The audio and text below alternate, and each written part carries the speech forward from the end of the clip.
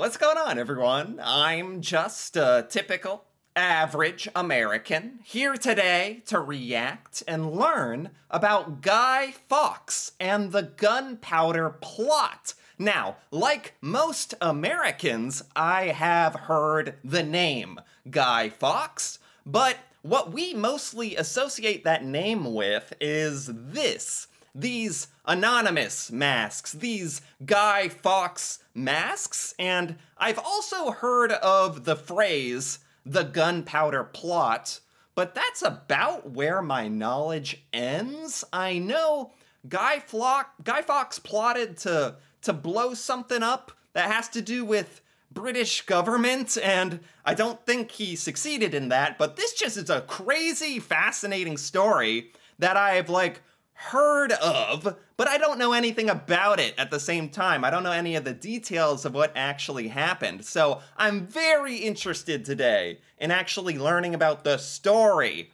of Guy Fawkes and the Gunpowder Plot. So I found this really nice little video here that's actually kind of like a kid's video. It's gonna explain to me, like a child, so that even I can understand Guy Fawkes and the Gunpowder Plot. So it's starting off here with Guy Fawkes and a bunch of, co-conspirators gathered in a room talking about what's gonna happen. I've invited you here because the king is treating Catholics like us very badly. Oh. It's not fair. I'm very... This is perfect. This is so perfect. It's so easy. Okay, the king is treating Catholics like them badly. That's perfect, because that was a whole thing I wanted to talk about, is I don't understand what the motivation behind all this plotting is. So it's about being treated unfairly by the monarchy, the royalty, the king. So that is very good. Okay. Very angry, and I think you are too. Okay. Am I right? It's a disgrace. They're angry. We've got to do something to stop the king treating Catholics badly. Okay. And I know what. We must kill the king. Oh! That's a very effective way to get someone to stop doing something you don't like, is just to kill them. So that explains that whole thing. So they basically had to figure out how are they going to kill a king, which is, kind of a crazy thing to even come up with the idea that you're going to do that, and figuring out a way to actually kill someone so protected, so high up. So this is all starting to make a lot more sense, and they're going to try to blow something up, blow him up. Is he supposed to be somewhere and they're gonna just blow it up? Won't that make us the baddies? Treating them badly. Oh. Isn't Oh, wait, what? Did this actually happen in this conversation? One of them piped up and was like, hey, they're treating us bad, but killing people is bad too. That would make us bad. Wait a minute. Is Guy Fawkes just about to be like, shut up, get out of here? So, who's ready to hear my clever plan? Okay. Okay. What's the clever plan? So, that was Robert Catesby, the leader of the plotters. It was... Oh, that wasn't Guy Fawkes, that was Robert. Someone named Robert. Robert Catesby or Gatsby, or... I'm just gonna call him Robert. I'm not sure what the last name was. So, was Guy Fawkes in that room when they were kind of discussing all this? I thought Guy Fawkes was the head guy, the guy in charge of all this, but this is kind of the nice part about revealing the details of the history, is there is actually other plotters I didn't even know about. It's his idea, not Guy Fawkes. Maybe he should be on the bonfire. Huh. Catesby is going... And also, by the way, we get to have a cartoon rat explain all this to us, which is nice. They need a cunning plan to kill the king. Kings were guarded by soldiers, so it won't be easy. Yeah. Okay, listen to my clever plan. Actually, let's call it a plot. Sounds even cleverer that way. This is exactly how it happened. Exactly like this. King is going to visit the Houses of Parliament. Then we attack him. Okay. The plot is to blow up the whole building. When he's... Blow up the whole building? I don't know what year it is, but it's not like they have a missile or like, I don't know if they have dynamite or anything like that at this point in history. I actually don't know that, but their plan is to just, oh my god, not even the room that the king is in. Blow up the entire Parliament building that he's in? Is that correct? The plot is to blow up the whole building. When he's inside. What? Boom! Man, that would definitely, like, probably have, like, repercussions of hurting other people that you don't want to affect, but when you're plotting to assassinate a king, like, and you think you're doing it for the entire nation, I guess you don't really have time to consider those things, huh? After my that, God. Catholics like us can take over the country. I feel as if I can smell it already. Wow, this is like a big deal. This is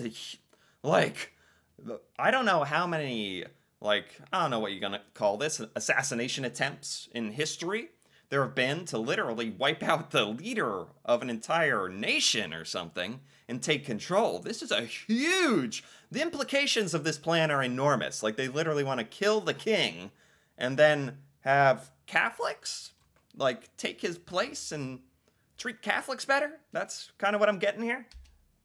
Burning. And Wow. here he is at last. Made Guy Fawkes an expert at blowing things up. I like blowing things up. Oh my god. That's their rendition of Guy Fawkes. I like blowing stuff up. That's me. Okay. So Guy Fawkes came later. There's a bunch of conspirators plotting to blow up a parliament building, and they brought in Guy Fawkes as some kind of demolition, blowing stuff up expert? Is that really the story? So, the plot was agreed. Guy Fawkes was to carry out Robert Catesby's plan to blow up King James I in the Houses of Parliament. So it was really Robert's plan to kill the king and blow up this building. Guy Fawkes is just someone they recruited to help them accomplish this. That's not at all how I thought it happened. I thought Guy Fawkes had a much more pivotal role in, like, the planning stage and, like, coming up with this idea. And I don't know why I assumed that. I guess because it's always his name that you hear, particularly here in the United States. We don't hear about Robert or anyone else in this plot. It's Guy Fawkes and the Gunpowder Plot. There's an entire holiday around this, right? I learned about this a long time ago. Bonfire Night has to do with, is it celebrating Guy Fawkes? Because this is like you can interpret this as like a terrorist attack or something. They're really just trying to kill the king and not hurt anyone else, I think. So, it's certainly, if not a terrorist attack, an assassination attempt. And what is Bonfire Night doing? Like, celebrating Guy Fawkes? Or, now that I know the backstory, I have a lot more questions about that aspect too, that it's a holiday. An important building where important people meet to make important decisions. What do you think happened when they tried to kill the king? It didn't work, right? Oh, is that really where they're gonna let it off? Well, that's okay, because I have one more thing here I want to look at here. This is from a .uk website, and it's explaining Guy Fawkes and the Gunpowder Plot in more serious, like, detail, not in the form of a children's cartoon. So I thought this was worth taking a look at as well. Why did Guy Fawkes try to blow up Parliament? Catholics across the country had hoped for the end of religious persecution as they had suffered. So they were soon disappointed. The Protestant James I was not a tolerant king. So the conspirators, with Guy Fawkes now among them, decided on a dramatic measure. Robert Catesby plan to blow up Parliament on November 5th. That's when bonfire night is now. It's November 5th, when James I, the Queen, and his heir would all be present. Whoa. They actually planned to kill the king, queen, and their heir all at once. Oh, this was very orchestrated, very deliberate.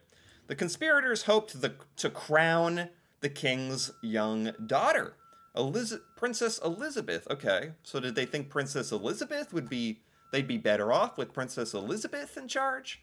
Who were the plotters? Along with Fawkes and cousins Catesby and Wintour, the plotters included Wintour's brother Robert, their brother-in-law John Grant, Catesby's second cousin Francis, his servant Thomas, Fawkes' childhood classmates. God, they had a lot of people involved in this. There's at least 10 or more people in this. No one in the group knew much about gunpowder, apart from Fawkes, an explosive expert from his military days. Naturally, he was chosen to set the fuse in the cellars underneath the House of Parliament. Oh boy! He was chosen to be the guy with the match. Right there, under Parliament, having to light the fuse for the bombs. That's why he's so well known. That's why he's so famous, right? Because he was, all of them are, like, plotting this, we'll say. You gotta use the word plot. It's the gunpowder plot. They're plotting, but Guy is the man on the ground, actually trying to do the thing, like, actually, on the night. Which is pretty unbelievable, pretty incredible. That's why he's so famous. I understand now. How did Guy Fawkes get caught? Okay, yes. So I knew the spoiler to this story, that this plot did not succeed. Or this would be, man, who knows how that would have altered the course of history, right? My God. The plan very nearly succeeded. It was only thanks to an anonymous letter to the authorities in late October that the king and his family were not all murdered. An anonymous letter to the authorities?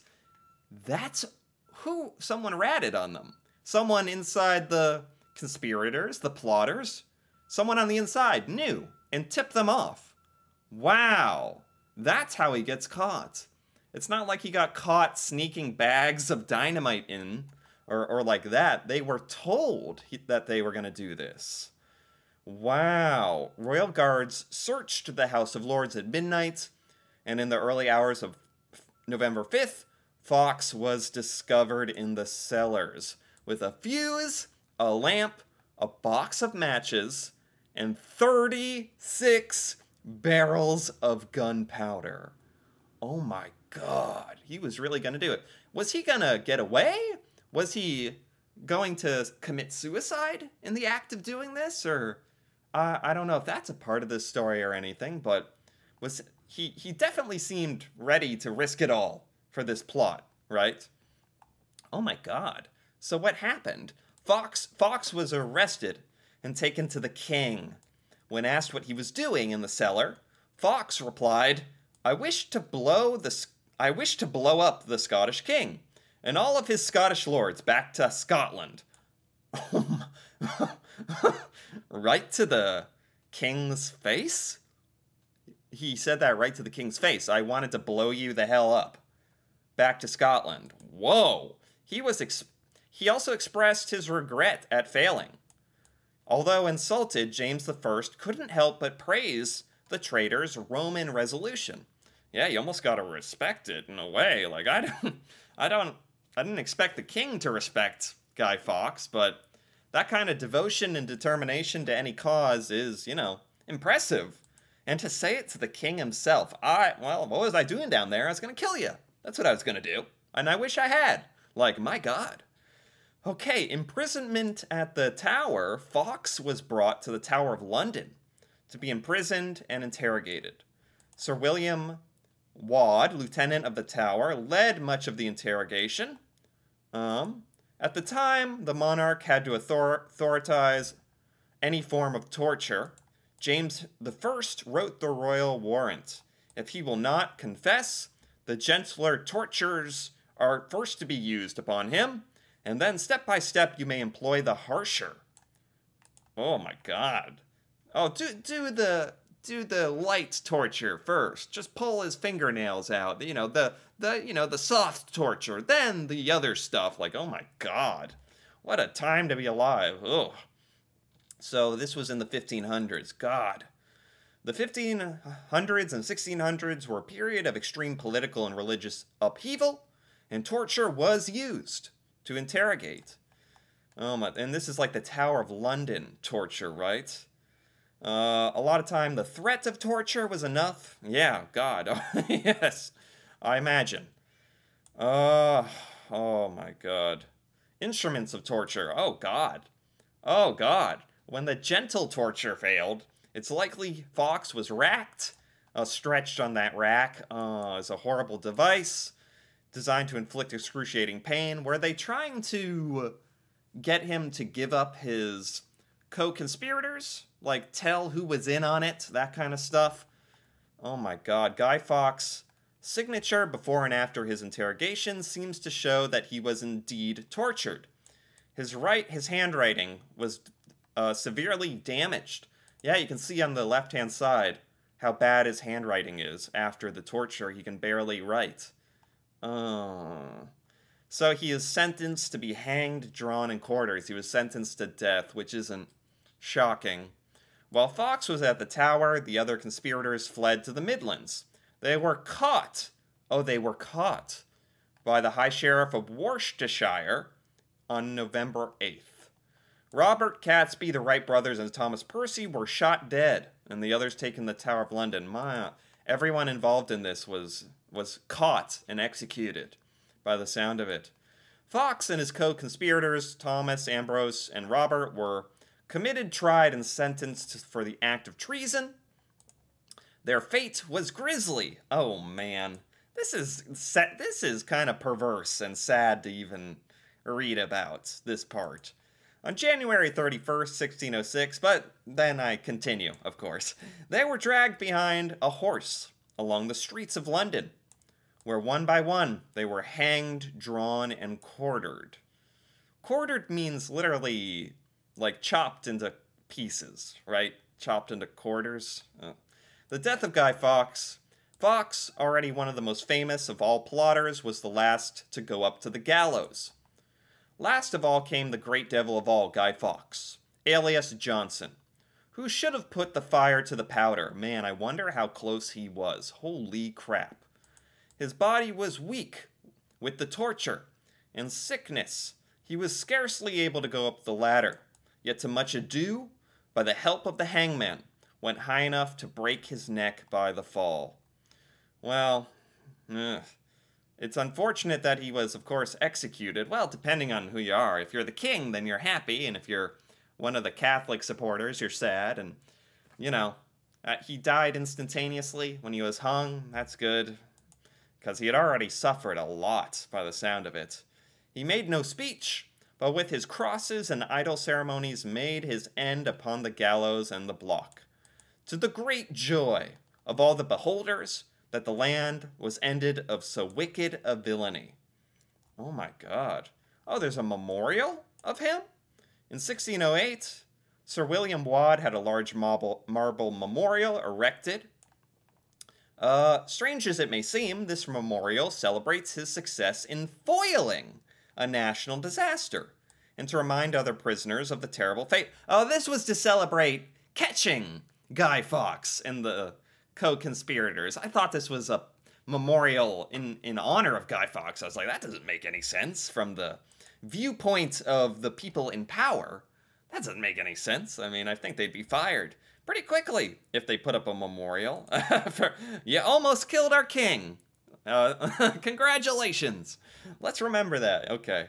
But this is remembered to this day. That's the funny thing. This is one of the most well-remembered plots in all of history. I didn't know the details about this, but I know, like, even as an American, I know of this stuff. The monument records the names of the Gunpowder Plot conspirators. Oh, out of darkness and into the light. So there is a monument to this? Wow. There's This is possibly the earliest commemoration of the Gunpowder Plot.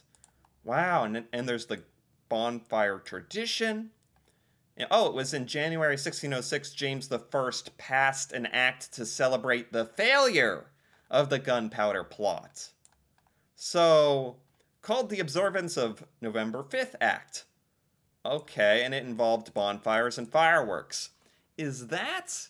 Okay, I had it backwards. I thought Bonfire Night to this day was to celebrate Guy Fawkes. And I was like, are we celebrating that he almost blew up a king in Parliament? You know, that's fine if people want to celebrate that. Goodness knows I don't understand any of this stuff. But it seems that Bonfire Night is actually a tradition that's continued since 1606 to observe the failure of the Gunpowder Plot. It remained until 1859, although celebrations still take place today.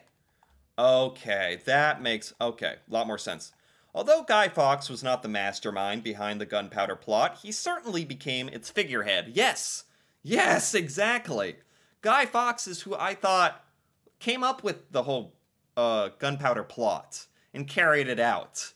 The detail is a little different. He was just someone they recruited, and specifically he became the person in charge of, setting off the bomb, which is pretty incredible. Unfortunately for him, he was the one caught red-handed, and the first to be arrested and taken to the Tower of London. Over 400 years later, Guy Fawkes' image persists as a symbol of rebellion. Yes, that's true. I don't think Guy Fawkes could have even ever imagined what an incredibly popular and well-known figure of rebellion and resistance he is to this day, 400 years later. I don't think he could ever have known that. I think he would have been quite proud of himself, honestly. Today you can visit the Tower of Torture exhibition to uncover the methods of torture at the Tower of London, my God, and see replicas of instruments of torture used on Guy Fawkes, my God. Okay. I don't know if I'm going to be doing all that, but this was a fascinating story. And it honestly cleared up a lot of misconceptions I had about Guy Fawkes and the Gunpowder Plot. He was not the one who came up with it. He is the one who had to actually hold the little match and that they wanted to do it. He was the one caught, and the one they were like, when the king and his guards caught him, they were like, you planned this, you did this. So he ended up kind of becoming the face of the whole plot in the end. And yeah, Bonfire Night is more of a celebration or remembrance or tradition of this whole event and the foiling of this plot. I don't know how people in the UK think one way or the other about this plot.